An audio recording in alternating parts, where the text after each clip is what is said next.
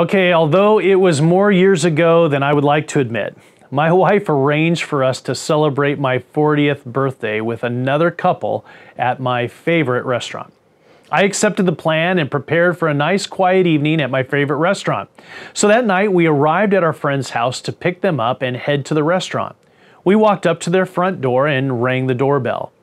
And when that door opened, there was the loudest shout of "Surprise! Happy birthday!" which came from an entire house full of people. Countless faces, and most of whom I hadn't seen for many years. Friends from my elementary and high school years, others from college and from bands that I played in, as well as former and present congregational members. Some had even flown from across the country to enjoy this evening together. I will never forget standing still in that front entryway of that house for about 45 minutes, just simply greeting one person after another and catching up on life and the time that had gone by. There on that evening and in that moment, we were all together again. At the end of that long evening, my heart was beyond full. It was overflowing. I thanked my wife and I told her, I imagine this was a glimpse of what heaven will be one day. Consider Revelation 7:9.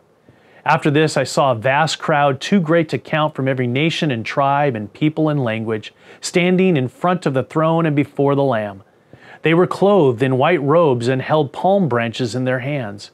And they were shouting with a great roar, "Salvation comes from our God who sits on the throne and from the Lamb." You see, on that day, all who believe in Jesus will be together again. So many faces of the saints who have gone on before, each smiling and celebrating the chance to be together again.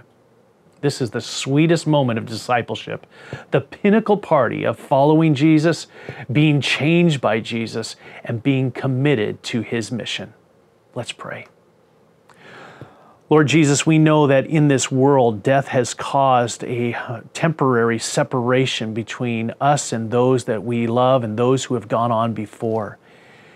And yet we recognize and we celebrate the gift of eternal life that you won for us at the cross. That gift is given to all those who believe and trust in you. And one day, together with all the saints, we will be gathered up together, all together, in front of your throne. And we look forward to the blessing of that day. Until then, Lord, continue to be with us and guide us. In Jesus' name, amen.